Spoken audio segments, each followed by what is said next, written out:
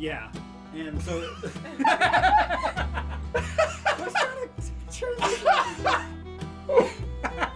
I'm sorry. Onog, I don't know why you're laughing. This is the exact moment we were in before. Why is it suddenly so funny?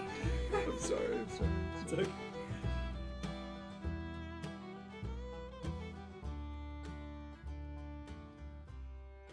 Welcome, travelers, to the Copper Fox Inn. Come on in, take a seat, and talk with us as we discuss Homebrew for Dungeons & Dragons 5th edition. I am Thomas the Human Bard. Joining me this week is... Bean the Rocknum Rogue. Mercy the Sniffly Wizard. I'm sick. Sorry for my stupid voice today. Sniffly the race you've brought today. Yeah, The Snifflies. I brought a homebrew race. haven't- The Sniffly. I haven't heard of the subclass Sniffly Wizard. I'm a tiefling. I'm just a sick tiefling. Fair enough. And I'm Onog, the half-orc barbarian. When tieflings get sick, do they have, like, specific, like, you know, humans get, like, a sore, like, kind of scratchy nose and, like, watery eyes. Do tieflings get, like, itchy horns? Probably. I mean, but your horns are more like your fingernails, right? Like, Yeah. You've never had Oh. itchy fingernail? Like, I don't know about itchy. That would be terrible, because you itch with your fingernails. So it's like they can't itch themselves. It can never I don't be. like that at all. Well, on that horrific note. Welcome to the podcast. Welcome to Existential Horror, the podcast. On this podcast, we like to talk about Homebrew for Dungeons & Dragons 5th edition. We have all more or less gone into Dungeons & Dragons with 5th edition, and we enjoy looking at strange, weird, funny stuff that people in the community have come up with and chatting about it. And we want everyone to know that we love all the creativity that goes into these works, and if it ever sounds like we're making fun of the people who created them, we promise we're not. We love these creators, and we are hoping that as a podcast we can actually let people know about some of the really interesting and creative people in this community who put together these cool homebrews. So we very much respect and appreciate all the work that goes into these. Let's start off the episode with our magic item of the week. Ba-ba-da-ba-ba-da-ba-ba. So this is another one from bonus_action. On Instagram? Yes, on Instagram. And maybe it's magic. Maybe it's Maybelline. This is Larcana, number 23. Oh, no. Oh. It is a slightly iridescent shade of lilac. Okay. What is it? Can you describe It's it? lipstick! It's okay. Okay. Yes. So this is an uncommon wondrous item, and it is arcane lipstick. All right, let's just go ahead and just read the text on Can here. you spell Larcana for our audience? Oh, It'll be on the it'll screen. be up on the screen, Oh. but yeah. Yeah, spell it anyway. L''ARCANA. Larcana. Larcana, number 23. Okay. Oh, boy. Yeah, it's great. Because So, thou art worth it. yes, because thou art worth it. It takes about 30 seconds to apply this lipstick, after which the effects last for 8 hours or until it is removed. You can use this lipstick 15 times before it is completely used up. That is Okay. not a lot of lipstick. I know, most lipstick you would actually get like 300 uses out of. I was going to ask, I'm not very familiar with applying lipstick myself. Does it take about 30 seconds to apply lipstick? Is that an average time frame? It depends on how skilled you are, / Yeah. how good you want it to be. Well, or how like bright or dark the lipstick is like how careful you gotta be. Not gonna lie, I never wear lipstick or makeup. Like, the closest I get is cherry chapstick. And so if I go to put on lipstick, I have to take a really long time because I never put it on. Maybe if you have proficiency in makeup. lipsticking. I feel like that completely depends on the person. It could take like 2 seconds, or it could take like 5 minutes. Fair enough. Number 23. Whilst wearing this lipstick, you gain a +1 bonus on every ranged and melee spell attack rolls with a verbal component. If you know the Charm Person spell and you cast it whilst wearing this lipstick, the Wisdom saving throw DC is increased by 2. No, more charming. Mm-hmm. You're more charming, and I like the idea that your words are just imbued with this beautiful magic as you speak the spell. As it passes your ruby That's your magic, lips. sir. Not ruby, whatever this color is. I'd like to point out a Purpley. wonderful loophole I've immediately noticed. It never says you must apply this to your lips. It's just you have to take Lips? 30 seconds putting it somewhere. Put it somewhere, all over your face perhaps. Maybe drawing your name on your arm. I don't know. Whatever you're into. Yes, I think it's very fun. This is a very neat little, like, a nice little, like, minor magical item. But it is also interesting to note, because it takes 30 seconds, this is not a feasible in-combat thing to do. No, you'd have to do it beforehand. It would take 5 rounds of combat, and even at top tier play, I don't think I've ever seen a single combat go more than 4 rounds. Although I love the idea of someone who's so extra, they take 5 rounds of combat to put on their lipstick while you're all dying. Oh, excuse me. On that note, though, the imagery of knowing you're about to get into battle and everyone else is suiting up, and you look over and the warlock has their little hand mirror and is like getting just their applying lipstick on. I love that image. Like, that's how you know that person is getting, like, they're getting ready to throw down. Oh, sharpening it's serious. their axes, or like fletching their arrows, practicing their magic spells, and then the warlock or the bard or somebody just putting their lipstick on. But that's how they're getting ready. That's how they're getting suited up. I like it. I would be interested to know. So the abilities here are, you have a +1 bonus to your spell attacks with a verbal component, and Charm Person DC is increased by 2. I'm just curious to know, what are other fun, flavorful abilities you could maybe trade one of those out for? Well, I'm surprised that it doesn't add anything to, like, persuasion or anything like that, because I would feel like it might add 1 at least, or increase or decrease, give advantage or somehow, advantage like, on advantage on just charisma checks, but persuasion checks in which you say something, like, not just persuasion but verbal attempts to persuade people are made a little bit easier, because just, you know, if as the spells pass your lips, they're more powerful. Just all your words, it's not just that you're prettier, but the fact that the words pass over this lipstick gives them a little bit more oomph. Yeah, like, it is magic. It's not that you just look better. Yeah, I think there's an interesting history in D&D of, it originates in some of the very first editions, of there being, like, bad puns and jokes as the spell components for a lot of spells in the player's handbook. And the Friends spell, the material components are a small amount of makeup applied to the face as the spell is cast. Which is, that can be replaced, I guess, by a magical focus. But if you don't have one, you have to put on makeup as you cast the Friends spell, or it doesn't work. And that's just because putting on makeup makes it easier to make friends, because, you know, you look a little prettier.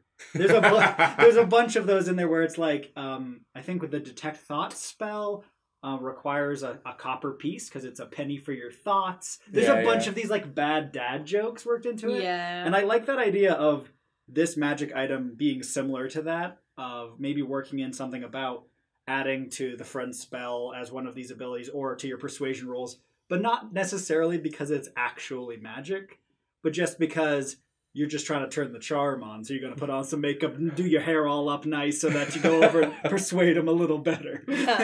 While putting on makeup can perhaps lubricate social situations, it is considered...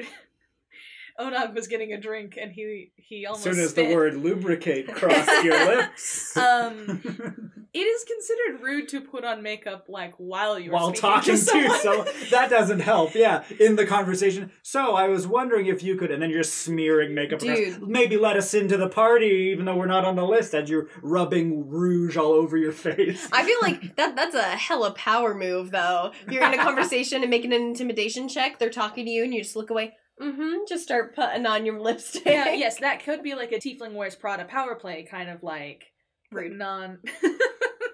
That's insensitive. Putting on the lipstick as you make a threat. But that's like flavor. In the friend spell saying, while you cast the spell, you have to put on makeup. Yeah, while casting. While not casting. You can't just do it before it. Yeah, you have to literally, like... put on some, like, foundation while you're talking to them. I can't put on mascara without opening my mouth like a freak. Oh, absolutely. How am I going to be like, hey, can you give me a discount? That's not going to work. I mean, that's very off topic. But again, what you're talking about, the power move of putting on lipstick, that's why I like the Larcana number 23.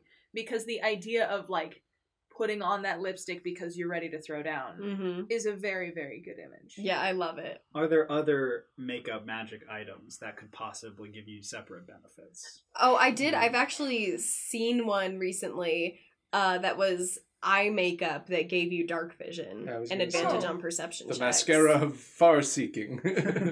I think that there should be some kind of like hair tie of concentration or something where like you Ooh, go to I put love up your that. hair and then you're like ready for like, or the hair tie of business. Like, well, that's like Violet in the series of Unfortunate Events. Whenever she's like getting down to business, she like puts her hair up, and that's how you know Yeah. she's thinking hard. You're like, I can't get my hair in my face right now, or like when the woman puts her hair up in a bun, that's like the standard lady business look. Totally. And so I think maybe yes, something. lady business. And I'm trying to phrase it. I really well. like that though, a hair tie of concentration. I think that's cool. I think there could be a fun version of this that harkens to athletes putting on black under their eyes, the stripes. Like football players or baseball players sometimes will put those 2 stripes of black under their eyes to try and keep the sun out of their eyes, I think is the idea. It's a distraction tactic. No, it's to help diffuse the sunlight coming into your Yeah. eyes. It doesn't actually work. I think No, it's... it like stuff like that works. Okay. No, the amount of disbelief on it's- Bean's face while it's- she said, okay. It's been proven to like not really work very well. Yeah, start a war in the comments. Yeah. Do you? fair Do enough. you put on eye black before a game? Let us know, all you athletes listening to this podcast. Hey, D&D is I'm sure expensive. there are Vin Diesel 5. plays D&D. There are at least 2. No, but that same idea of, but it allows you to have a stronger like intimidation check or something because you're like putting on war paint. Like, I think you're gonna want to let us in here, and you're dragging it across your face in like the sigils of your tribe, and they're like, oh yeah, sure, buddy. It's like there's a book series I really enjoy called the Wheel of Time series, and in it there is a race that when they go to war, they always wear these black veils, and when they put their veil over their face, it means they are going to kill someone. Like, they never do it without actually killing someone. And so, during a conversation in the book, when one of the characters begins pulling the veil up to their face, the other characters, hey, whoa, no, it's cool, man, never mind, I didn't mean it. And I like the idea of that with this, like, face paint you just start applying to your face while the town guard goes, okay, yeah, you can go in, I'm sorry, I didn't see anything, okay? Now, if it was a face paint that you applied to your face that helped you with spells, would it be warlock paint instead of war paint? Warlock paint. Yeah. That would be only if the warlock painted their hair. Okay. Okay. Yo, you can both go That home. was good. I want both of you to notice the distinct lack of laughter. We're a bard and a rogue. We're the ones who are the funniest. Or at least We think so. We're the ones who picked these characters to compensate for our daily lives. Oh, wow. Wow. Ooh, personally called out. And here it goes. Let's move on. Is this the episode where we have This is the party split. this is the party splits episode because of infighting? Mm-hmm. Yeah. Okay. It was too savage. It was right there. I couldn't not. I mean, I had been thinking I was like channeling Was it my actual savage? humor. Or was it feral? Was it All right, move on. all right. Feral You're not tieflings? helping your case, okay? All right, let's go. Thank you for sharing that magic item with us, Mercy. That was great. Let's move on to Onog. What have you brought us this week? So I have brought. I think we're going to go with just the one D&D. I brought a subclass for the Barbarian class. I see the title you've given this. I didn't... Oh, yes. In the file, Onog and the Badbarians. Over the past couple of episodes, I've brought what I either think to be either too powerful or too, let's just say, flavorful things. Too flavorful. Too Impossible. Too much flavor of a wrong kind of flavor. But this time I wanted to bring something that it's kind of hard to describe. It seems like the subclass is fighting itself a majority of the time.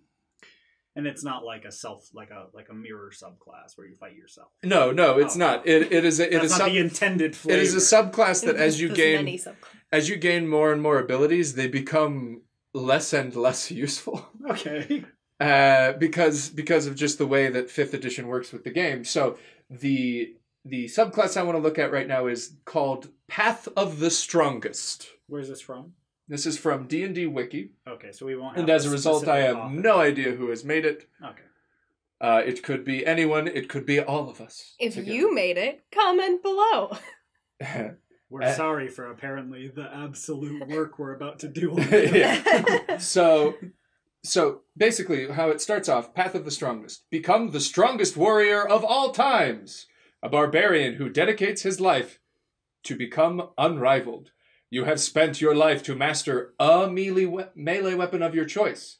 This is your favorite weapon. Okay, so they're a Kensei barbarian. It's kind of got that feel of like Kensei, where you just focus down on one specific kind of weapon, Okay. and that's your thing. I'm not against that as a concept. So, here's Master of your weapon. When you choose this subclass at 3rd level, you get to choose a, quote, favorite weapon, which can be any melee weapon with the two-handed property. You can now use it with one hand, as if you were wielding it two-handed.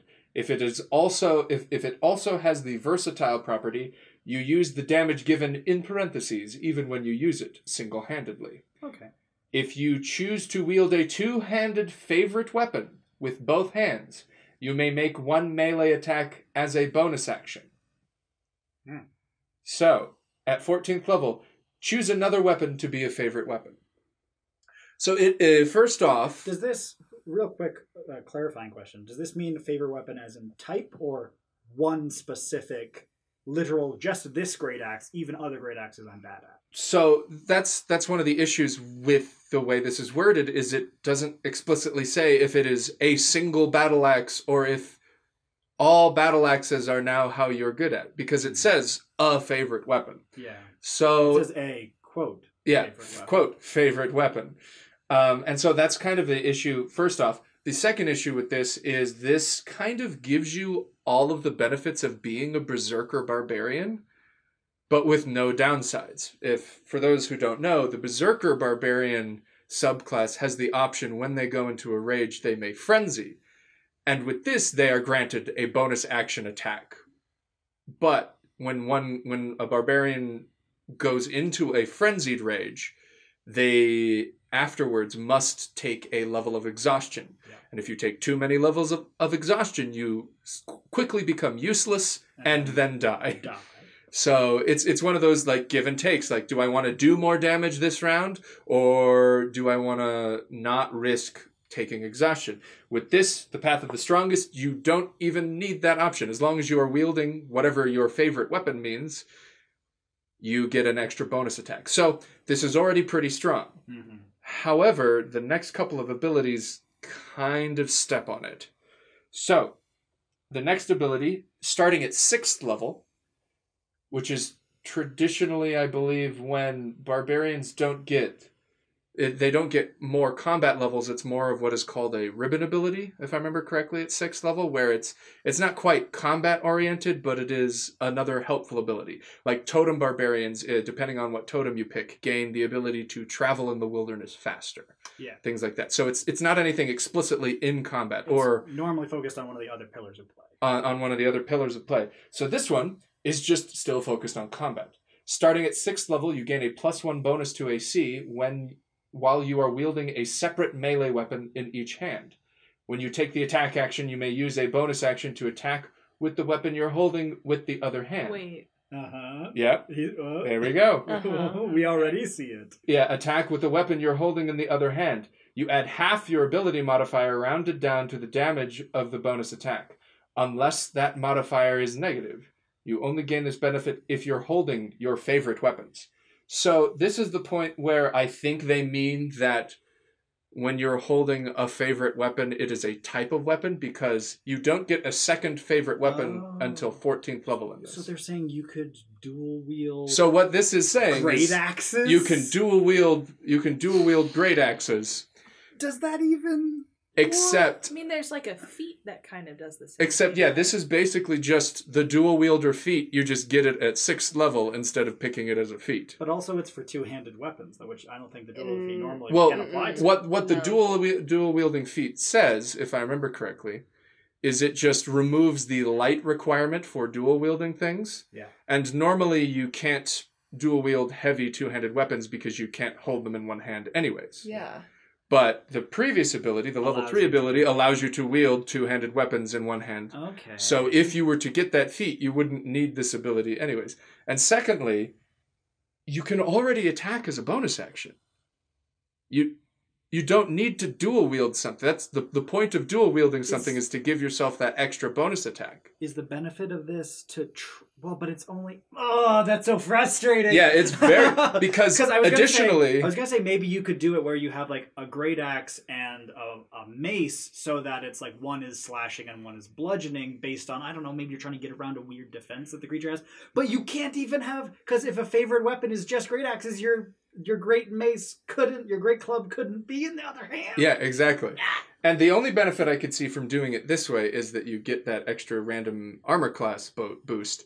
Because even if you wield the attacks this way, for some reason, there's a damage debuff because you're dual wielding. It specifically says that you only get half of your ability modifier as opposed to your whole ability modifier, which you would get if you were just holding one weapon in two hands. Yeah. So already we have taken a powerful combat ability and we've balanced it out by just not giving you another ability later on. Just by saying this is a useless, redundant ability. Yeah, it is completely redundant. But Ona, you're the strongest warrior of all times. All times. All times. 12 o'clock. There can be multiple 4:30. There can be multiple times. All I don't see times. what the issue is here. Okay, so 6 a.m. Moving on. It's Mercy likes it. 6 a.m. I am the strongest at 6 a.m. I am the strongest warrior of 6 a.m. But 6:30?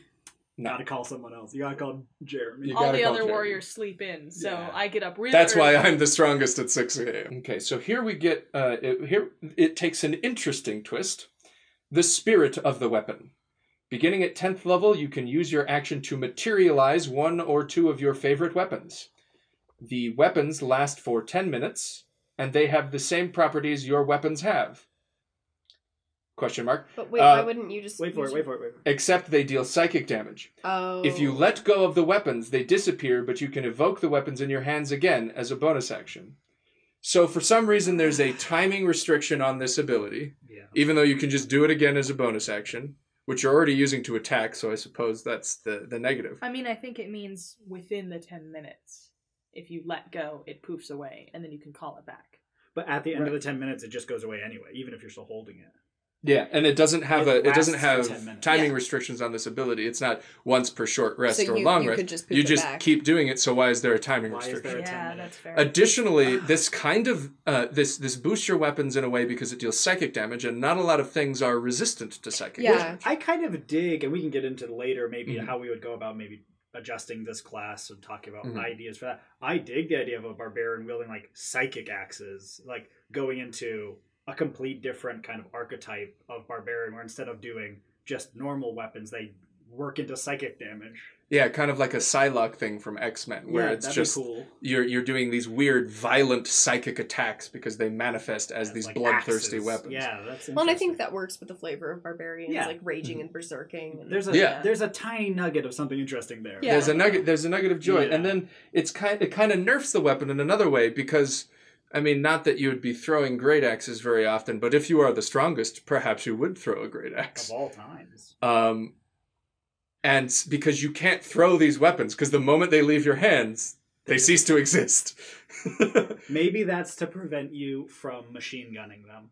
From throwing them and materializing another one. I mean, and Every single turn, just chucking 100 axes. like Hela. Which, now that I'm thinking of, that is also a very cool subclass that I'd love to see. Yeah. Barbarians that have an infinite supply of axes and all they Or do just- is throw them. just infinite javelins, just boom, Yeah. boom, boom, boom, boom. It's just a ranged barbarian. Well, but yeah, like you had said, like Hela in Thor Ragnarok, where she just throws Her swords. power is just knives? Her power is sword. I am the god of sword. Not the god of swordsmanship. Well, as we learn in that movie, is Thor the god of hammers? Exactly, that's fair. Mm. I am the If he was, he would be able to... Sword. If Thor was the god of hammers, he'd be able to shoot hammers from his hands, which I'd love to see, and we need to make that a subclass, is what I'm trying to say here. All right. So then we get into the last ability, Brute Force of the Strongest. At 14th level, you have become so strong that you count as one size larger when determining the weight you can carry, push, drag, or lift. In addition, once on each of your turns, you can double your strength modifier for an attack roll. At the damage roll of an attack you make that uses strength. You can choose to use this feature before or after the roll, but before any of the effects of the roll are applied. Once per turn. Yeah, once per turn, and there's no limit. And that's... It just means every time you attack. That's a basically. lot. Well, but you can attack as bonus action, so you can't do it on the second Yeah, attack. but yeah, you that's can't do it on the second or third lot. attacks that you get. But then you would just say on your main attack, Yeah. you just have double strength Yeah. modifier. It's weird. Because there would be no Well, reason 'cause for you you get- not to do that. Well, because like the way it says, like you can see what you rolled before you choose to do that. So if you rolled really well, you'll save it for the bonus less action. accurate rolls. Oh, okay. It's I guess. it's not for Yes. damage, it's for accuracy, which I Yes. kind of like about that, where it's just like you are so Yeah. strong, you got him. I do have an issue with the previous ability in this, though. At 14th level, you basically double your carrying capacity as though you were large. This is already an ability That's a- other barbarians get, the totem bear barbarians get at 6th level. So this is kind of, once again, it's this cool idea with this other thing that kind of piddles on it. It's also a weird, like, it's called the path of the strongest. And I get that the flavor of it is that you're so strong you can wield these big weapons in one hand. But other than that, the flavor is severely lacking, except for here where it just says you're so swole that you are like one size larger. But before that, it never mentioned anything about like, and now your muscles are so big that like you can't bend down anymore, or you get bonus on intimidation checks. It almost seems more of like you're just trained better. But then it suddenly goes, and this was all about being literally the strongest Yeah. muscle. Well, I mean, holding great axes in one hand. No, and I get that, but it's like, it sort of comes out of nowhere as, this is what you should have been doing the whole time, is being like, your muscles have gotten so big, you can no longer bend your elbows. You like, stand that in a should have been- T-pose you must all the stand time. in a T-pose, and like progressed from there, as opposed to being just about great weapons, and then finally, oh, and also now you're so strong, you can carry double weight. And yeah, and that's one of the things. I think like we could get some interesting ideas with this by moving some things around, eliminating superfluous abilities. Mm-hmm. I think it could be very, very interesting thing. Like instead of I can dual wield great axes, because even the most power hungry of barbarians, which I am, that's ridiculous. That's kind of weird. Why would I don't want that? But maybe That is hella anime, though. that is very giant anime. It's like weapons. Monster Hunter. I will one-up you some anime-ness. What if we changed it so that you are so skilled and so strong you can wield weapons designed for creatures larger than you? Ultra weapons. Yeah, you instead could of great weapons. you could take a hill giant's sword. club. Oh. You could take a hill giant's club, and it might not do as much damage in your hands because you are not a huge creature, but maybe you can swing that sucker around and get some extra damage output for that. I'd be so into that. I think that would be, if this was more built around that concept of you are just so big that you get new and interesting things, instead of, I guess, just like you can hold two great axes. And then double up on those weird mechanics. If it started off at like 3rd level with that, like you're so large you double your carrying weight because you have trained your whole life to be the most buff. And then it starts giving you abilities like you can hold like giant's clubs. You can like slam the ground to do a Hulk ground pound attack that like causes an earthquake or something. Focuses into that actual idea of you being raw physically strong instead of like really being stuck on this just you can hold two great weapons. That's what strong means. Nothing else. Yeah. It like weirdly narrowed itself into that idea. I think there are some things I have wanted to play with. If your muscles are literally that big, I've always wanted to play with the idea of like passive intimidation. I know that this isn't a thing that's listed here at all, but I'm also imagining that you would pump all of your, stats into your strength and you would be left with no charisma. And so if there was just something about how big your muscles were that you just had a passive intimidation all the time, that could either be good or bad for your character, and that could be a fun thing. I think another thing, and it would probably not be the best to deal with, but if you're so strong that when you handle normal objects, the DM, a little bit like wild sorcery magic, could randomly ask for you to roll and see if you accidentally just crush the object. You go to pick up a cup at the tavern and it just shatters in your hand. Like I have a very special like stone cup that I bring with me everywhere because it's the only one that I can't break. That won't just shatter to dust in my hand. I ask the wizard to cast Mage Hand to like hold things for me so I don't shatter them. Mhm. Yeah, and that could be a good debuff to kind of balance some overpoweredness I if you think want to go that that's way. also just really fun. On your note of saying you pump everything into strength and then you have no charisma left and it doesn't feel right that you can't intimidate people well, I think that's its own entire discussion, but I think it's worth touching on here that I think not often enough are both players and DMs thinking creatively enough where it's like, I am so strong. You can make a strength-based intimidation check. Yeah. Totally Or fair. you like flex at him. Or maybe you say, I want to like look at him and see if I can pick out something he's probably insecure about and then like target that. Make a wisdom-based Mhm. Ooh. intimidation check. And like not often do players or DMs, I think outside the box in that way. It doesn't have to be charisma-based. But I like your idea of giving them a buff Well, there. I totally know what you're talking about, because I have done this as a player, because I've been like, ooh, I don't have charisma, so I shouldn't try to persuade them. But I've also had moments where I'm like, I pick him up off the ground and hold a knife to his throat, and I say, like, tell us or I'll kill you, and then they're like, make an intimidation check. And I'm like, but I'm picking him up. Like, Yeah. and then I roll poorly, and they're like, oh, he's not intimidated by you. I'm like, what do you I mean? have a knife in his eye. that should be strength-based or something. and maybe the I'm the guy's strongest warrior of all time. I have 2 great axes. like, I use my great axe as, like, chopsticks, and I just pick this man up off the ground.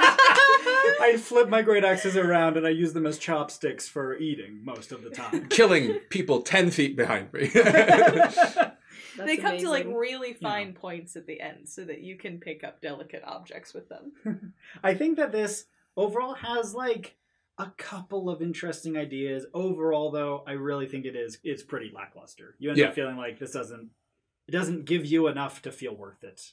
And it doesn't have the kind of synergy you hope from in a subclass to be a very strong, like flavorful single idea. And I think we've talked about a few different ways that you could look at this, like actually building it into your raw physical strength and how that affects the world around you. I really like the idea of like a mage slayer barbarian who uses psychic damage and like conjures psychic weapons from the air to be better at fighting in a non-physical way. Yeah, that's rad. I think that's very cool. There's like little bits and pieces that could be their own interesting subclass, but overall, nothing. It kind of went both too far in one direction and in too many directions at once. Yeah, definitely. I think, too, like, I'm not trying to hate on it too much, because I don't mind the idea, but the premise of, like, the path of the strongest, I think part of the problem is that that's just a very single-minded idea of, like, you're just very, very, very, very, very strong. Yeah. Like that. I mean, you're already a barbarian. Yeah. That's what you decided to do. If you were to play into that fully and say, like, you were literally born with, like, a genetic mutation, or, like, a god blessed you, like, something happened to you. With, like Hercules style, you have unknowable physical strength. Yeah, that, like, and it literally could manifest in, like, bodybuilder kinds of ways, or that even you don't understand. Yeah, there is something about you that, like, has given you just some crazy amounts of strength. And then if it is genetic or some kind of from on high blessing. That's also usually genetic, by the way, in the case of Zeus. Fair enough. But that could be like a cool thing. Like maybe you are like a demigod, like you are descended from gods. And so that could be a cool... race of ancient heroes. Or that's a cool thing to play off of, that you get other kinds of things from that too. I really like the idea that it could still be Path of the Strongest, but instead of focusing on your actual physical appearance, you could be any size or shape, but you are still unknowably strong in that sort of superhero way where you're a young child. You're like maybe like a teenager or younger, and you are stronger than like the trained warriors around you by sheer accident. Mm-hmm. You're like lifting up carts with one hand, baby Superman style, and they're like, oh my goodness, what happened to this child? How are they this strong? Mm-hmm. And maybe I think it'd be interesting, you could either tie it in with like a holy blessing from a god or something like that. I think it'd be cool to tie it into maybe you have like the blood of giants in you, something like that. Or like if we want to go that way too, we could even reflavor it. Instead of Path of the Strongest, it could be like Path of the Titan or something, where it's like it's something in your blood that makes you strong. Yeah, definitely. Because I mean, if we want to go giants in your blood, we already have something for that. There are giants in called- my blood. Oh gosh, Hey, who's the bard here? You're fired. But we already have Goliaths. Yeah. We already have people who are Right. part giant. Part giant. You know, kind of a thing. Yeah. But that being said, you also don't want to make a barbarian path that doesn't synergize with being a Goliath. Like, yeah.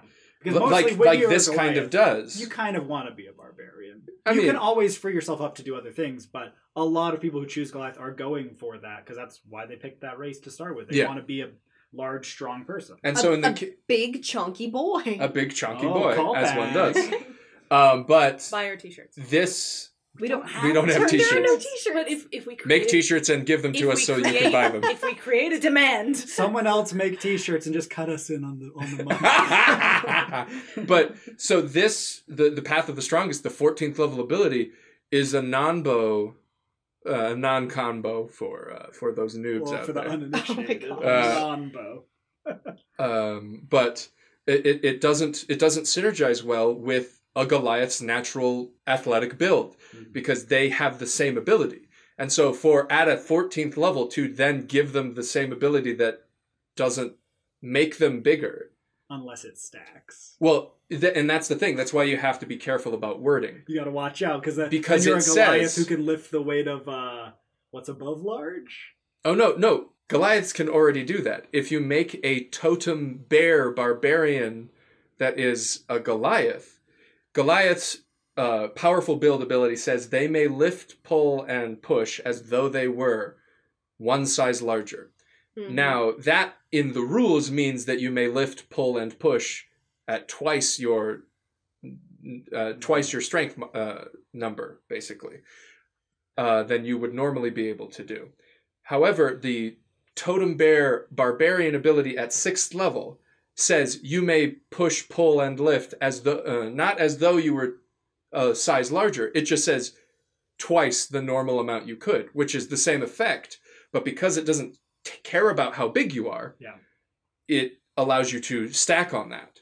However, the way it's worded in Path of the Strongest, it says It wouldn't stack. it wouldn't stack because it says as though you were one size larger, and Goliaths already get that. So it's Goliath wouldn't want to be the strongest because they already are as strong as that would make them. Yeah. Kind of a But thing. I think that has more to do with wording than intention. Well, Yeah. And that's the thing, you have to be careful about wording. Yeah, Wording's Definitely. important in Dungeons & Dragons. I mean, it's all you have to work with. The book is Totally. the rules, right? Like, it's the wording and picking it apart is Mhm. important for certain Mhm. things. D&D is just a semantic holy war. It Yeah, is. that's It really is. that's what it fundamentally. But you have to be careful when making a subclass because you don't want you want the strongest Goliaths. You don't want them to go, but why would I be that? Yeah. You know. You should definitely, this is just a little tip for the listeners at home. If you are working on a homebrew, making something, every time I read a homebrew that is worded in different ways than I know Wizards of the Coast would have worded it,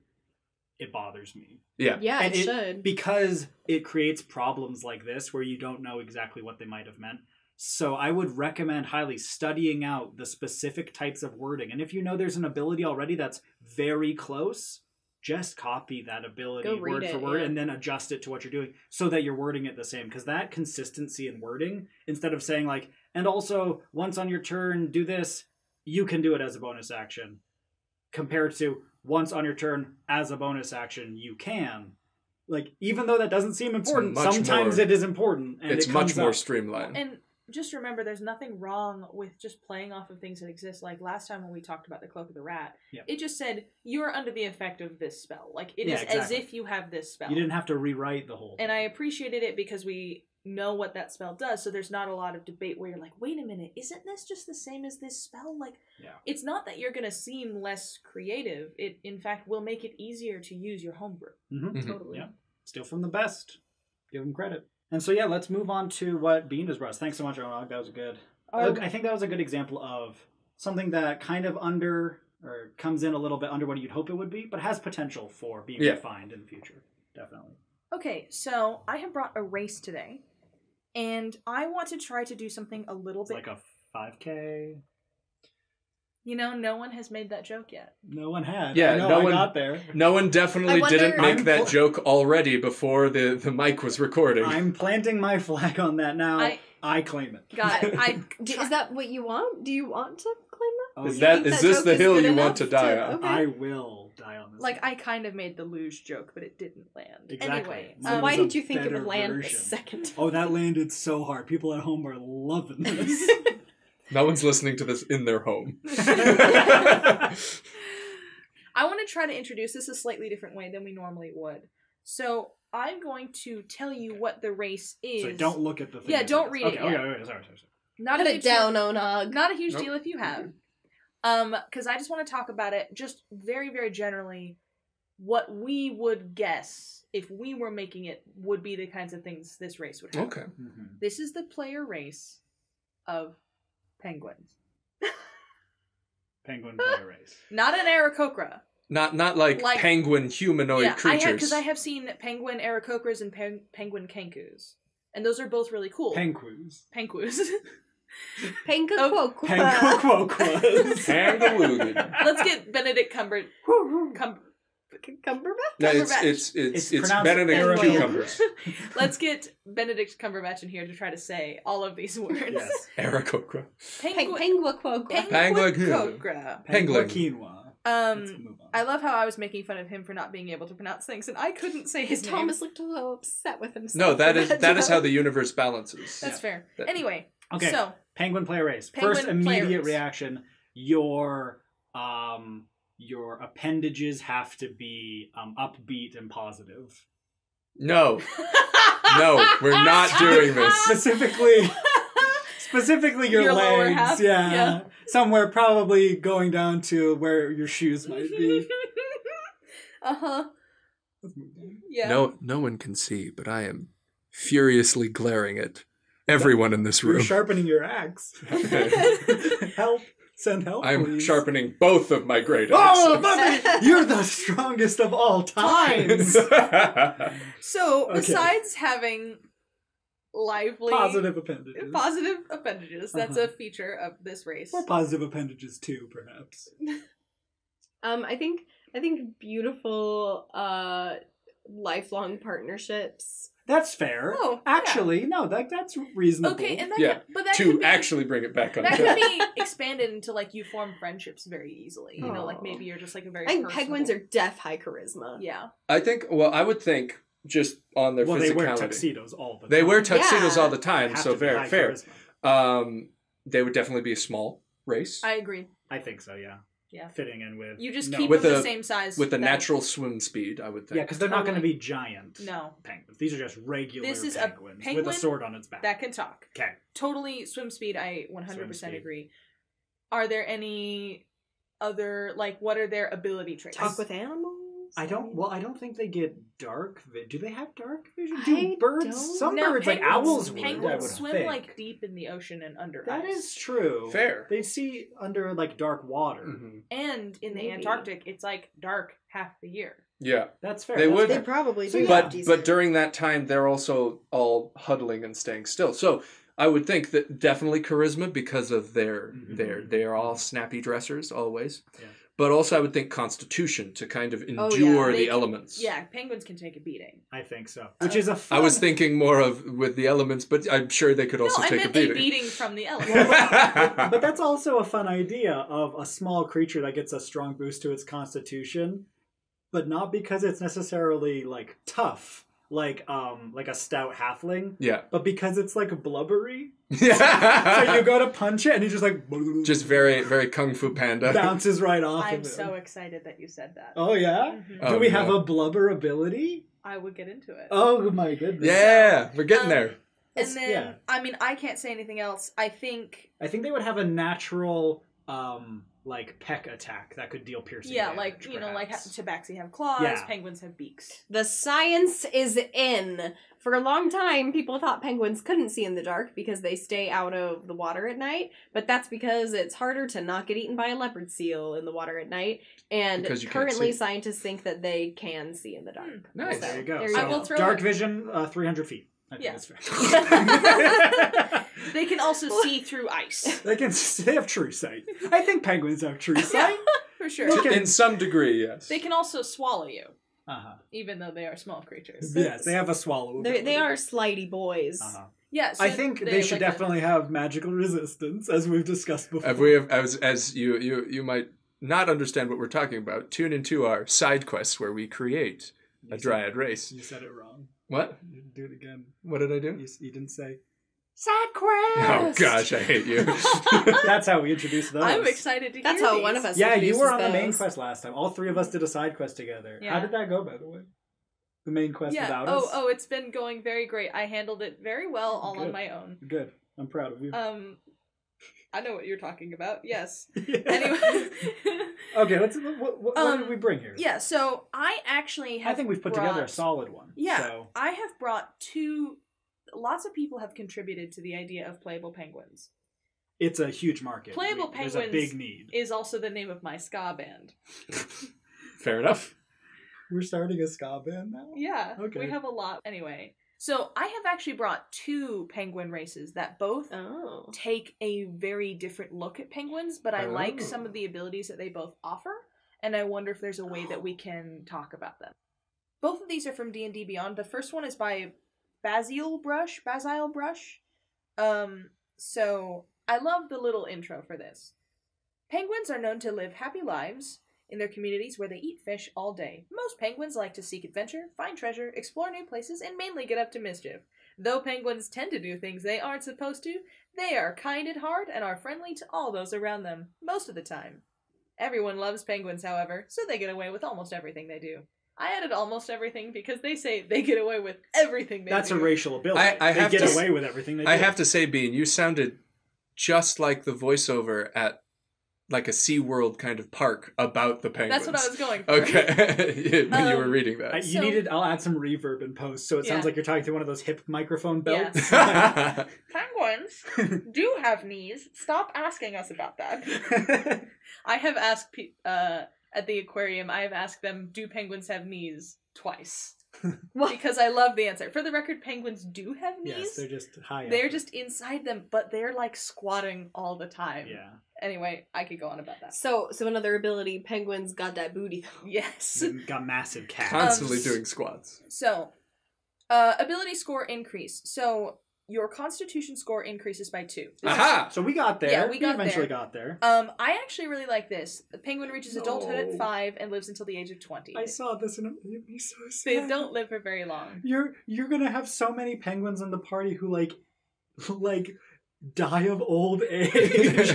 Like he started adventuring when he was like 15, Uh-huh. and over the like 5 years you've been together, he's become an old man, and you've just only become more in your prime, and you all have to like go to his penguin funeral. I can't deal with this.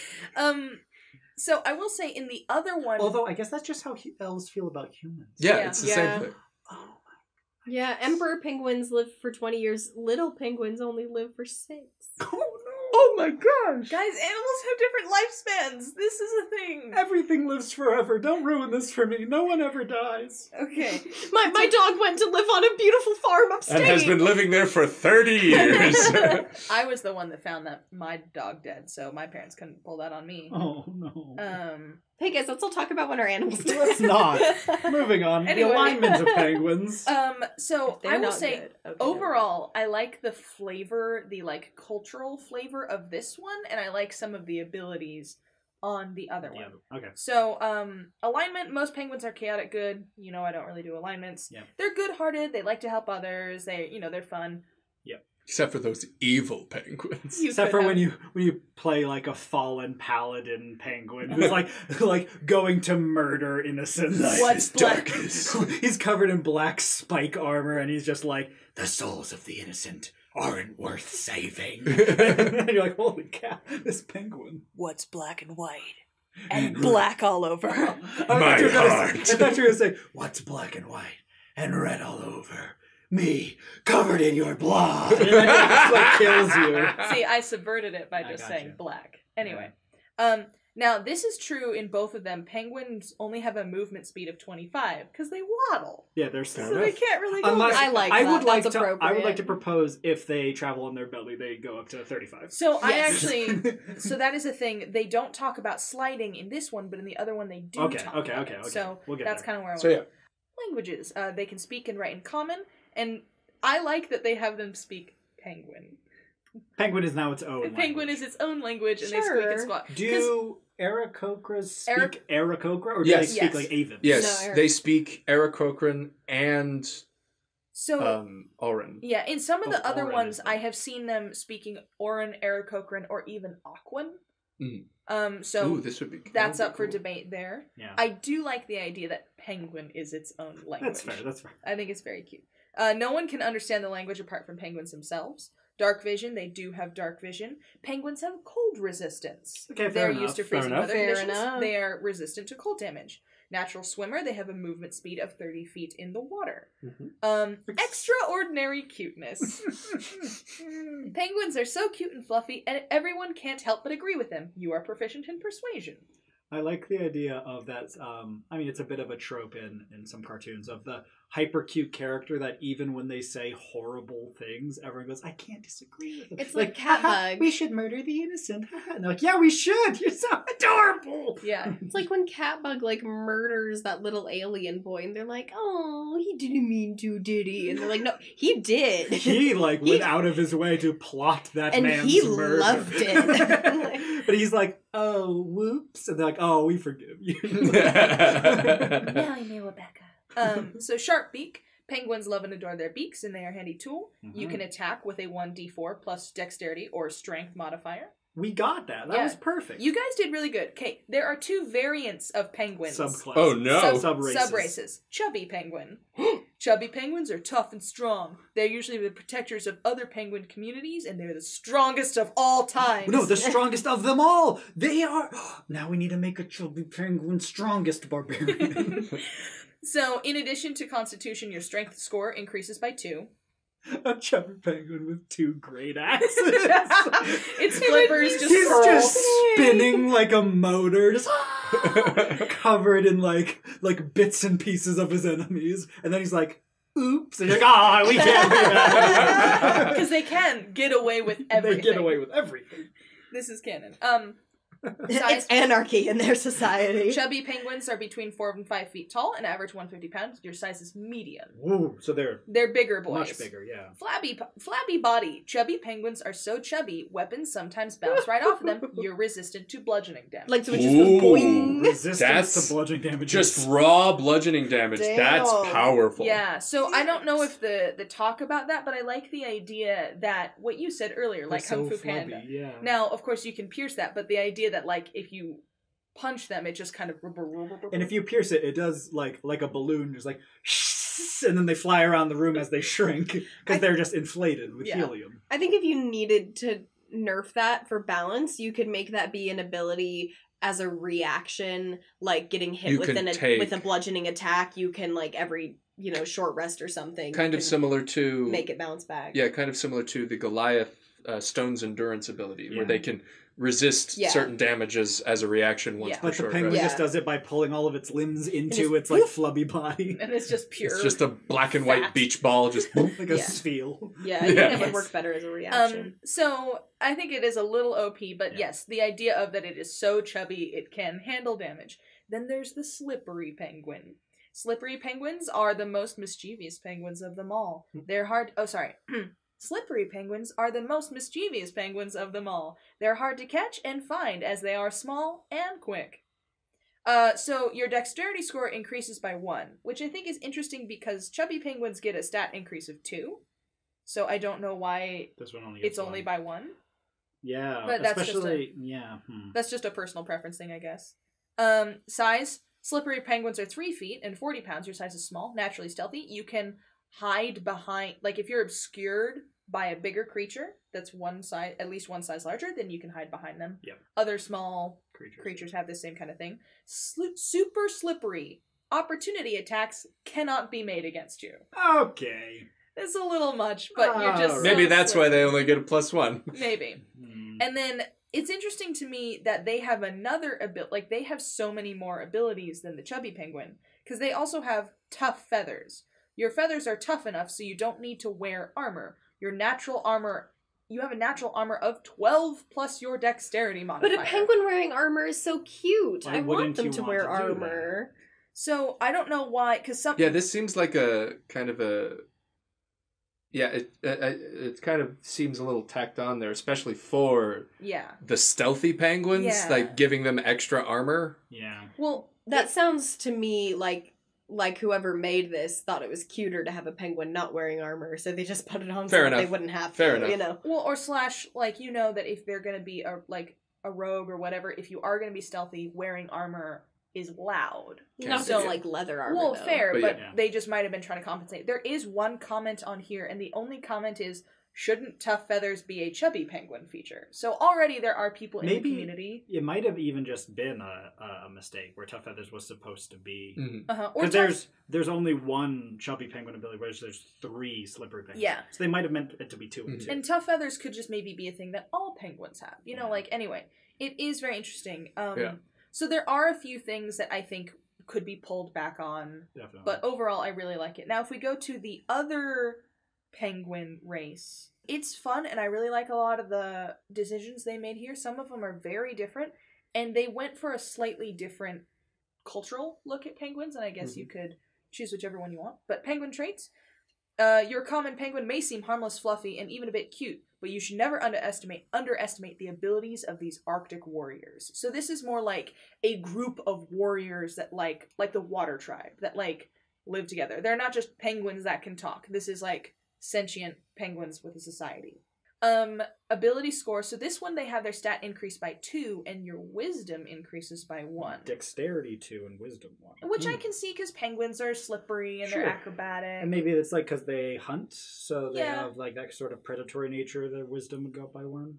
This one they say that penguins reach adulthood at 15 and they live for an average of 50 years. So this there you seems, go. this seems to be more of a fantasy penguin that is like almost a Yeah. humanoid penguin. Yeah. Not humanoid meaning looking humanoid, but like they would be intelligent and speak with you. Yeah, and they live in a they society. have a culture. It almost makes me think of Narnia, where you have dumb Yeah. animals and like Mhm.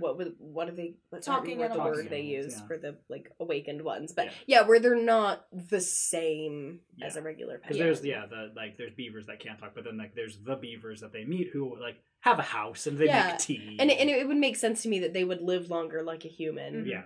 So, I mean, you could take that whatever you want, direction-wise. Alignment, penguins lead orderly, ritualistic lives. They have customs and routine, becoming more set in their ways. Most are good. A few can be selfish. It's unusual for a penguin to shuck off order in favor of chaos. So that's interesting because... The other one was chaotic. Now, I could see both, though, because penguins are very playful, but they also... You know, they'll do their little circles of staying warm, and there's like, you have There to are protect the rules egg. you have to follow There's to survive. emperors. They have a developed obviously, society. a Okay. government. Go home. Anyway. I am home. I live here. You all came to me. So they are small, but they are fluffy. Your walking speed is 25. I don't like this. Your base swimming speed is locked at 10 feet. That's an interesting thing. Doesn't make any sense to me. That Also that just- implies that even if something else were to give you a swimming speed, you wouldn't be able to go Yeah. faster than 10 feet. That's weird wording. I'll tell you guys, we had just talked about you shouldn't branch out too much from the wording already used in D&D. Yeah. Nothing locks anything No. in D&D ability wordings. That would create so many semantic problems with other Yeah, abilities. That's weird. Oh, by the way, this other penguin is written by Friendly Guy. Oh, okay. Well, Oh, I hi. can't feel too bad at it. Well, dang it. Friendly guy, come on. He's just a friendly guy. Yeah. It also says continuing the slide action into a liquid lets you keep traveling until you reach the full length of the slide. We'll get into that later. Oh, Mm. interesting. In this one, you can write in common as well as Auran. So this one, there's penguin's not its own Now, language. Yeah. this, I really like this ability. Hold breath. You can hold your breath up to 20 minutes at a time. That totally makes sense to me. Yeah. I like that ability. It goes on to say, penguins aren't natural swimmers, which I don't know if he has seen penguins shoot out of the water at 100 miles an hour. Yeah, or like penguins can go fast. Yeah, dude, penguins are great swimmers. Yeah, they're very good swimmers. I don't know what he's talking about there, but I like the idea that they can hold their breath for a long time. Yeah. Penguin slide. Your slipperiness and agility allow you to slide with a burst of speed. When you move 10 feet or more in one direction, on your turn in combat, you can take a slide action as a bonus action. A slide action is identical to a dash action, but you don't provoke opportunity attacks, and you can only travel 5 feet laterally after every 10 feet traveled forwards, with the movement gained from the slide action if you wish to travel laterally. All right, folks. Laterally? All right, folks. If you're gonna move away from the wording in the DMG and the player's handbook, you're gonna create some problems. Oh man! At least be clear. I think what they mean is if you're gonna turn. They're Okay. saying Yeah. you can't turn, but that is such a. You're gonna need more paragraphs than that, and that's. And sure, you can't say I slide in a zigzag. Like maybe you say Yeah. Just say in a single direction. You should say in a straight line. in a straight line. You should just say slide gives you a straight line of movement. That's how the player's handbook would handle it. Slide and you can only turn once, and it doesn't restrict your direction. You can turn one time. Yeah. No more than 90 degrees.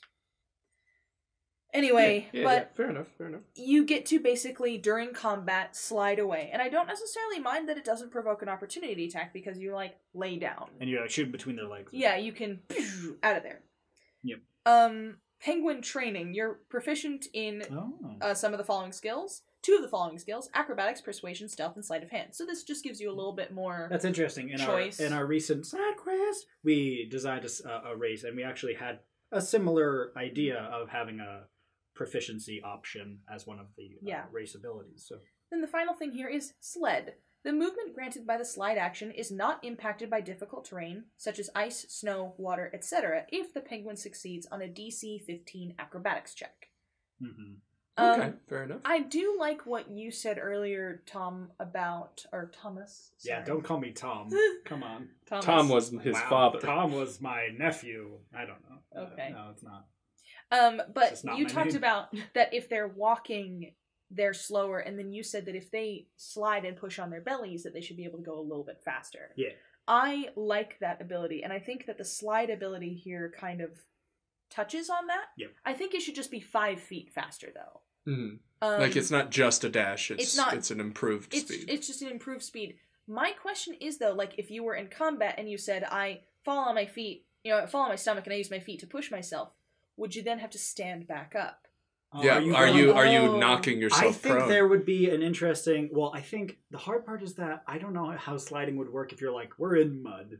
It's like I don't think you can belly The slide. road is made of gravel. The road is made of tough gravel. See, I would Have fun. If I were making a penguin race, I would just give them that ability almost everywhere and not worry about it. and not worry about it. Yeah. Unless Because it's fun. Unless Yeah. it's crazy difficult terrain. That's fair. Like if it's Yeah, you could probably say unless it's difficult terrain. I think that would be Yeah. fair though. Now you could say if it's difficult terrain from water, snow, or ice. It doesn't apply. Then Yeah. I just think that they should be unaffected by like water, snow, and ice are not difficult terrain to them. Whatever the correct just wording in of that is. general. I Yeah. just think at all But I that think- should not be difficult terrain for a penguin. But I think instead of saying that this is like an ability that they use to boost, I think it should just be an alternate mode of movement to say Mhm. while prone, Mm-hmm. you have a movement speed of like 35 instead of 20. Yes. Oh, But then it's a give and take because you are prone. So you have to stand up. and you will have to stand up and you get all of the side effects of being prone, so people might have advantage or disadvantage based on melee or ranged attacks. but that would be that's a very neat way to play with the rules as written in the game. exactly. To just kind of be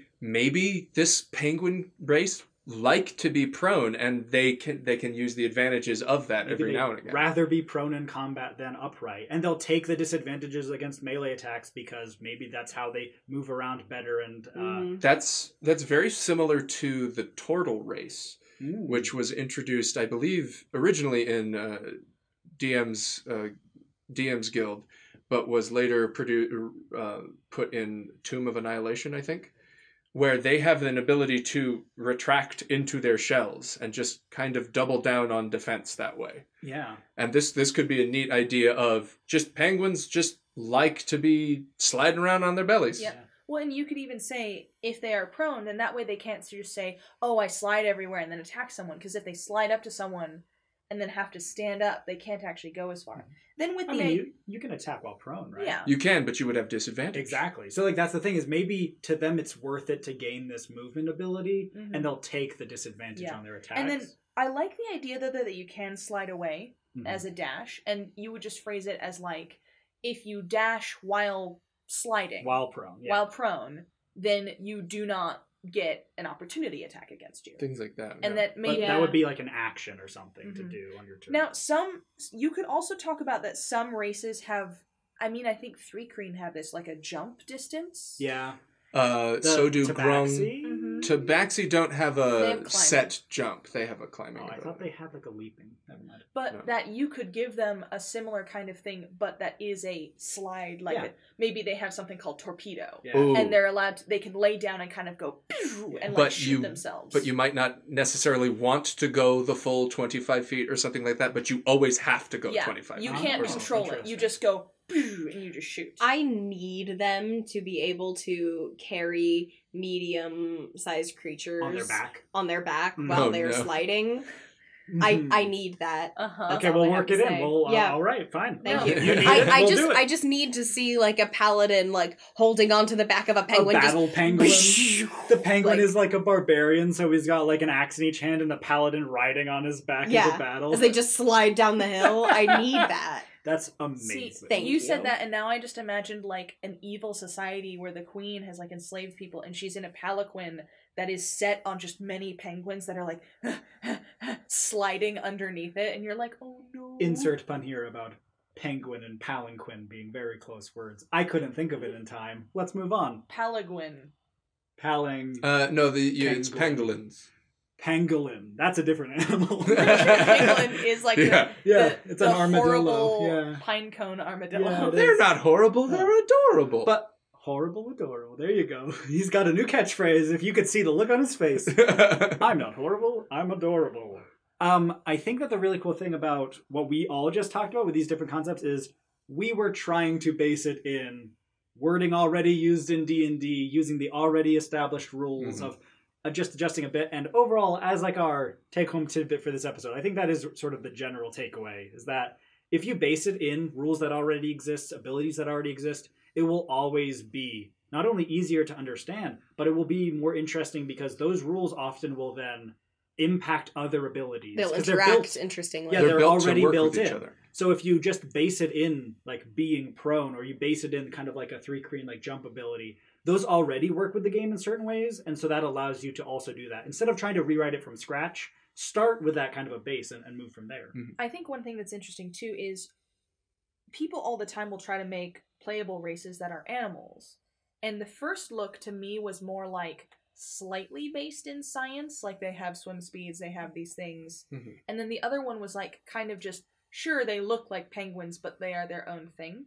And I'm not saying one is good or one is bad, but it's an interesting perspective to have, like, when you are making a playable race based on an animal, do you base it in the scientific facts about that animal that already exists? Like, we looked up, can penguins see in the dark? Yeah. You don't have to. Like, I mean, it's bothered me for forever, because I had a druid that turned into a cat when I was DMing one time. Oh, gosh. And she wanted to see in the dark, and technically cats don't have dark vision, and I called BS on that. Well, which, like, cats in real life don't have, like, dark vision, but they just have better eyes than humans. And they just can see in the dark, you know, and they are known for being able to see in the dark. So I totally... Literally, the potion in Witcher to give you vision in night is called Cat's Eye. Yep, Isn't it say in Tabaxi or something else in the rules? Don't Tabaxi have... Tabaxi have dark vision? No, but it says like a cat. Like it has dark vision like a cat. But then cats don't. Indeed. So it has dark vision like a cat in the sense that it does not. Anyway, so I guess Tabaxi don't really have dark vision. Everyone adjust your games. That's the mistake, not the other way. There we go. Yeah. But what I'm trying to say is it's an interesting perspective when you are making an animal you can pull from the scientific facts about that animal and say, how does this translate into a D&D ability? Yeah. Or you can just go the route of saying, like, I am making a fantasy creature of my own creation. It's not based in science. Like, you could say penguins are the strongest and they can light themselves on fire and be fine. Like, Penguins if you have immunity to fire. Yeah, like, if you want to do that, you can. You just have to decide. In my opinion, personally, if you are basing it on science, you need to lean into that more. Whereas if you're not basing it on science, you need to lean away from that. That's my opinion. I agree. Yeah. They'll embrace the weird fantasy of it and say that these aren't just penguins. They're something close to penguins that are different in ways you wouldn't expect. Yeah. Stuff like that. And definitely ask yourself, what is it about this animal that would make a player want to be it? Yeah. And then don't get distracted by other abilities. Like, try Focus to on that. to stay on that. Like, do people want to be penguins because they are cute and fluffy and can slide around? Then make it that. And just don't get away. And maybe that's not why you want to be a penguin, and cool, go a different direction, but just don't get too distracted. I mean, that's sort of like what we talked about with the barbarians, where It got too focused in one thing, but then also got distracted by other abilities that had nothing to do with being the strongest. So just stay on track with whatever the initial motivation for playing that race is. Yeah. Definitely. Thanks, Bean, for bringing that penguin race. Are you going to be playing a penguin anytime soon? I am hoping to, because I want to take... We have been wanting to do like a mousekin kind of animal campaign. Yeah, at some I know point. that, Mouse Guard is a very cool other system to play, as I have some friends that play that. But I think what I want to do is take these two different creations of penguins and combine them. Maybe we'll do a side quest where we do that. Yeah, that would be great. Yeah, that'd be fun. Maybe we'll look for that on the channel at some point. Side quest where we do our own penguin race and see what we can go over there. Maybe we'll even make a fun like sub race or a class for seal. penguins or something. We could penguins versus seals. Penguins versus seals. I like it. All right, then we'll move on to me. I brought this week a monster. Now, No, besides yourself, what did you bring? Okay. We are just at each other's throats today. I don't know. Mostly all directed at Thomas. Thomas is dishing as well. You're right. So this is by S Star KM or SSTARKM, and they've done actually quite a few monsters in this oeuvre, in this sort of genre. If you are at all familiar with the video game Dark Souls, you'll know that it is a game based on punishing difficulty and the struggle against insurmountable odds and the rewarding feeling of overcoming a challenge that seemed like incredibly great. And so this creator has made a few of these monsters from or inspired by monsters or bosses in Dark Souls, meant to punish even the most impressive of parties. So this is Gwyn, Lord of Sunlight. And so as a nod to a YouTube channel that I enjoy very much, Vati Vidya, I'll read this little lore intro. Lord of Sunlight. The first Lord Soul that was found was the Light Soul, discovered by Gwyn during the Age of Ancients. The Light Soul gave Gwyn tremendous power, transforming him from a simple man into a god. Using his newfound spears made of pure sunlight, Gwyn ripped through his enemies and sat himself atop the great throne of Anor Londo.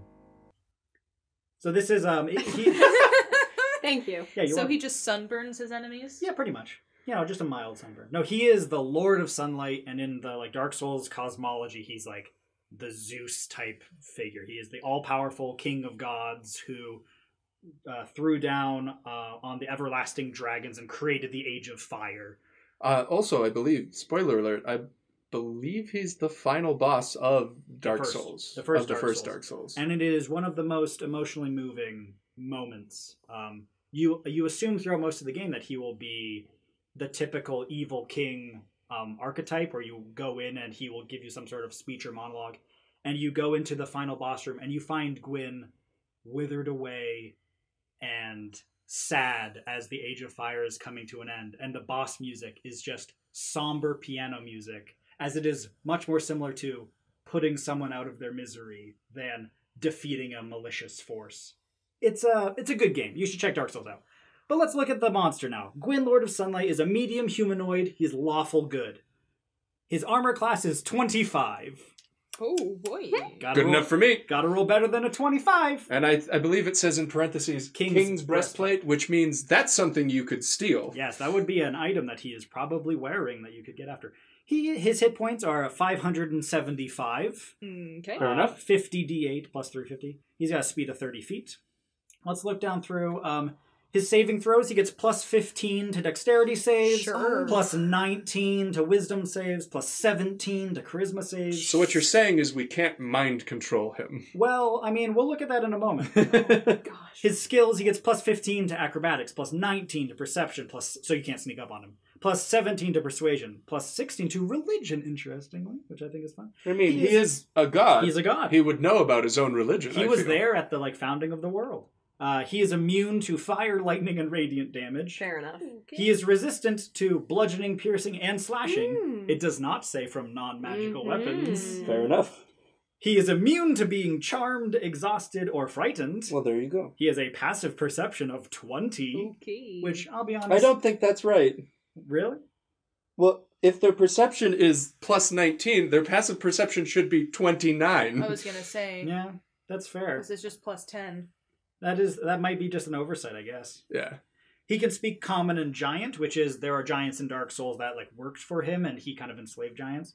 He's a challenge rating 30. Cool. He gives your party 155,000 XP. So let's look at some of his... So if I solo him, then I get to be level 30? I Is that can't how this wait. works? I think so. I can't wait for my strongest barbarian penguin to fight this guy. Right? Oh, no. 1v1. Yeah, 1v1 So- chubby penguin. Challenge rating 30, for those unfamiliar with the challenge rating system, it's an not one. interesting system. No, it is actually. Is I mean, it? The you can- Tarrasca's challenge rating 30, I Yeah. believe. I thought they didn't go above 20. So you gotta get a were Tarrasque to fight this guy. The Were Oh my Tarrasque would be gosh. the... What if he was a Were Tarrasque? No! Okay, so challenge rating 30, how it balances out is challenge ratings, the numbers mean a party of 4 that is that level would be a roughly fair fight. So if you Right. had a party of 4 level 30 characters, this should be roughly balanced. For reference, you can only go up to level 20. For reference, unless you're aware to Unless you're can aware be- Tarrasque. and Unless then you're you- aware Then Tarrasque. you can be level 24, apparently. Which is still not strong enough. For reference, were Tarasques aren't a thing you can be. Moving on. Mercy, did you want to whisper into the microphone as well? Do you want your turn? Hi, my name is Mercy. Okay. You're supposed to start it with for reference. All right, the King's Ultra Greatsword. Gwyn's weapon attacks are magical. When Gwyn attacks with his weapon, the weapon deals an extra 8d8 radiant damage, included in the attack. Mm. He has legendary resistance, 3 per day. If Gwyn fails a saving throw, he can choose to succeed instead, 3 times per day. He has magical resistance. Well- Gwyn has advantage on saving throws against spells and other magical effects. So if you were saying we can't mind control him, yeah, you really cannot mind Even control if he wasn't immune to charmed, we really can't, though. And then we've got his actions. Multi-attack. So on his turn, Gwyn can make up to 3 attacks Oh. with his Greatsword and Sunlight Spears. Greatsword, melee weapon attack, plus 19 to hit. Okay. If it hits, it deals a 2d8 plus 10 slashing damage, average 19, or plus 36 radiant damage, 8d8. His Sunlight Spear, Gwyn manifests a spear of pure sunlight into his hand and hurls it at an enemy. One creature within 120 feet must make a DC 27 dexterity saving throw, and they only take 56 radiant damage on a failed save, and half as much on a successful. And he can do this 3 times. 3 times a turn. I'm losing all hope as you read this to me. Well, that's good. That's what Dark Souls is all about. Lose all hope. Prepare You to who die. enter here, prepare to die. Why would you recommend someone play that? So the point of it, though, is this is purposefully and frustratingly challenging to the degree where you would feel like you could never beat it. Mm-hmm. The moment when you beat it, then, feels incredible. Because you have trained, and you have practiced, and you have exactly the plan. You've memorized all his moves. You have gotten all the magic items you need. You've gotten the specific armor and weapons that will help you to defeat him. And when you finally take this guy down, So do you get to respawn when he kills you, or are you just dead? well, in D&D, you die. Okay, so that's... Dark Souls, you respawn. Oh, okay. Yeah. so it's not the same. Oh, no, it's exactly the same. I'm saying that when you make your new party and you re-roll for the better stats and you try to get the magic items this time and you run the whole campaign again. For the years it took to get there. Exactly. Then it'll feel really great when you beat him 15 years later. Okay. Yeah. Good to know. He also has legendary actions, in case anyone wanted to know about that. Yeah, I did notice that. He can take 3 legendary actions, choosing from the options below. Only 1 legendary action can be used at a time, and only at the end of another creature's turn. That's regular legendary action text. He regains all spent legendary actions at the start of his turn. Great Sword, he makes a Great Sword attack. So this is things he can do on not his turn. Hail of Spears costs 2 actions. Gwyn calls down 100 spears made of pure lightning from the heavens. All creatures within 20 feet must make a DC 27 dexterity saving throw, taking 36 lightning damage on a fail, and half as much on a success. Just 20 feet? Just 20 feet. DC 27? Yep, just 27. That's like at the end of Hero, when they like shoot the hail of All of arrows the at the arrows, guy, yeah, and there's just exactly. like a shape of his body. Yeah. Soul of Light is his final legendary action. Costs 3 actions. Gwyn emanates pure sunlight from his body, burning others while healing himself. Each creature within 10 feet must make a DC 27 Constitution saving throw, taking 27 fire damage on a failed save. Weirdly not radiant damage this time. Fire damage for some reason. Or half as much damage on a successful one. Gwyn then recovers hit points equal to the amount of damage dealt Oh no. up to his maximum. In addition, he now emits 60 feet of bright light until his next turn. Oh, well, you'll at least be able to You see can him. see him now. That's fun. He can't hide, I guess. I will say he has lots of different kinds of damage. He has radiant damage. He does, yeah. He has Lightning lightning damage as well. damage. He has actual spears that show up, and he has fire damage. Mhm. And I think that that's cool though, because if you're like, oh, he just does radiant damage, you can't like take a potion of radiant resistance or something and then Because then go he can fight change him. it up on you. Because Yeah. then he can just get all different kinds of damage. So Yeah. that makes him even harder to deal with because of the variety. It is also based in the flavor as well, because he crafted the first lightning bolts, but he also has a soul, a Lord Soul, which has the fire in it from the Age of Fire that started the fire. That he has one of the flames, and so he has both like radiant, flame, and lightning all kind of together in his aesthetic. But yeah, this is just a creature meant to kill a party. You know, you ever want to just kill a party? You're tired of Tarrasques? Gwyn, Lord of Sunlight, just shows up. You know, maybe you've been playing your campaign for 3 years and you want your party to all have like really glorious deaths, but you're ready to do something new. You don't want an epilogue of so they all went home and became farmers. Just fight this guy and go out in a beautiful battle. What I appreciate about Gwyn, Lord of Sunlight here is that he's just a regular-sized human, Yeah. which is almost more terrifying to me than, like, a Tarrasque is terrifying because it's so big, and you often think of the higher a combat or a challenge rating is, The the bigger bigger the monster, like, physically. But this is just a guy who could be sitting at a bar and then just looks at you sideways and everyone in the bar dies. Like, he could just be a normal-sized person. And that's horrifying to me for some reason, that, like, there's no sign that he is a huge, unknowable monster. He could just snap his fingers and a town is gone. Yeah. Well, the image that they have here, he kind of is this really badass, but also kind of tired-looking old man. Yeah, exactly. And I have ranted about this to Onog, and I don't know why this is a thing I get so fixated on, but in the Spiderwick Chronicles movie, books I have not read, but I went to see the movie, and I have a lot of problems with it. But you and the movie-going audience Yes. of the early 2000s. But they jump right in, and you meet the bad guy, like, right away, the big bad. And they talk him up, and they talk him up like, oh, this super evil, terrible bad guy. And then they see him, and he's this, like, unassuming old man in a black cloak. And he's very good at being like, oh, well, I just don't know what's going to happen to you if you don't get that book for me. And I thought that was actually really scary. And in the movie, they're like, oh, what? You think he's scary, that old man? Mhm. And then there's a scene where everyone leaves and they secretly watch him transform into this giant, hideous ogre. And in my opinion, that is way less scary. Yeah. Like, as soon as I It saw actually him, undercut it. as soon as I saw him as this, like, "Well, you did about it," like, he literally has a voice like that. And I was like, oh, but ogres, to me, they're... Or like onions. Ogres are a known quantity. Continue. I can't. What have you done? I broke a bean. You made me cry. Just like an onion. You were would. just on a like roll an this ogre would. episode. You just got the jokes. I've finally gotten into my groove, I feel.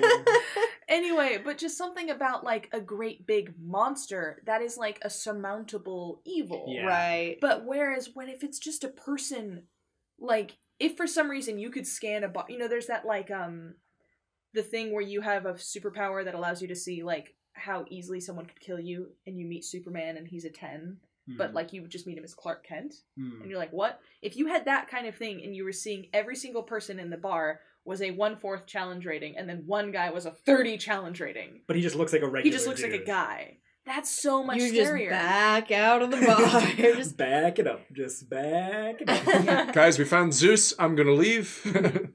Yeah, I love that. I love that idea of him as just a person that you wouldn't otherwise know. I mean, he obviously has sort of a deific radiance, if you will. Like, it seems like you'd know, but I like the idea that maybe you wouldn't. This could even be a character you underestimate earlier, and then later in the campaign you come back and you're like, oh no, he was that guy all along, and he just snaps his fingers and your, like, rogue is gone. Yeah. Just Like, you hear legends of, like, the god that brought light and killed the dragons, and you're like, yeah, okay. And then, like, you're like, it's Steve? yeah, it's Steve from Walmart? No Was way! that guy? Yeah.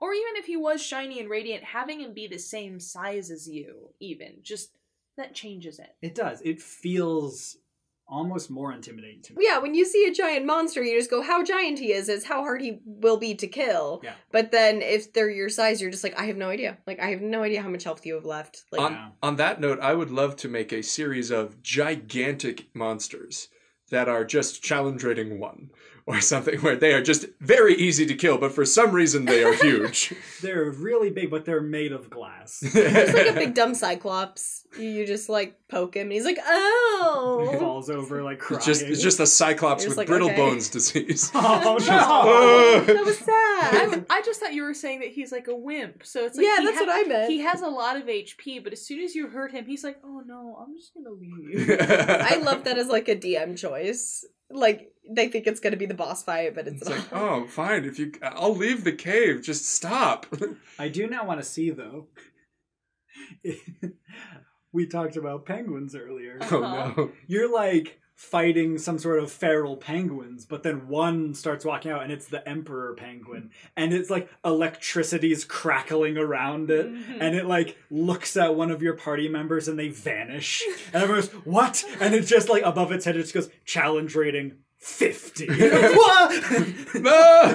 But it just looks like all the rest of the penguins. Yeah. He's not like a huge flaming penguin. Yeah, he's just- regular size, but you just now know we're fighting a god. Yeah, very It's good. like when you're playing a video game and everyone has a red health bar over their head, and you're like, okay, you do a power attack, and you're like, It didn't. oh no. When you see Didn't like how do anything. barely it went down, you're just In- like, I'll just leave. In the first Destiny game, Destiny is a like sci-fi shooting game by Bungie, and there was an open area you could explore in the beginning of the game, and in one place in like a dark cave under another area that you never were supposed to go to, you just could find if you were exploring around. They have the red health bars above their enemies, and they all show their level, so they're like level 5, level 10, and that's you can judge the encounter based on that. They had a single enemy down there that was like a knight made of bone and ash, and when you came down, its health bar just said level ? And when you shot it, its health did not change, and a little note that said immune comes up. And you went, whoa, let's get out of here. Time to leave. This isn't the right place to be at all. But So- then later in the game, interestingly, after a couple expansions, when your character levels had been increased, he was no longer immune. And so you ended up being able to go back to that area at like the end of the game and finally defeat him. And it's pretty cool. That's really cool. Yeah. I guess one of the things we're saying here is, homebrew community, like, let's make some more unassuming huge bosses. Yeah. Like, be more creative in our boss visuals. Yeah. Just because they're really powerful doesn't mean they need to be really big. And while we love were-tarasques, and we love all that, we still do. If you want to make a gargantuan penguin, like, please do it. Yeah. the feathers that crushed the world. He slides through a whole town and just destroys it. Just a were-tarasque penguin. I mean, maybe that's... And there might be more of these out there that we need to look for. I'm going to try to see if I can bring something like that. But yeah, like let's make more unassuming, crazy bosses. If you have one that you have made, or if you want to make one and send it our way, that would be super awesome. We'd love to check it out. Definitely, yeah. Jinx. Oh, yep. We're jinxed now. Yep. So you can't speak. And we have minus. Oh, well, to our all persuasion right. Oh, check. no. All right, you I wanna- put Crown of Madness on. Oh, okay. All right, that's where I think we're going to end the episode. Thanks, everybody, for listening. Send, as always, any interesting, creative, fun, silly homebrews that you find our way. Put them in the comments below. We like to look through those and see what we can find as things to bring. And we'll always shout you out if we get one sent from you. We appreciate all the creators whose work that we reviewed today. And we hope that you guys will join us next time. Keep on adventuring.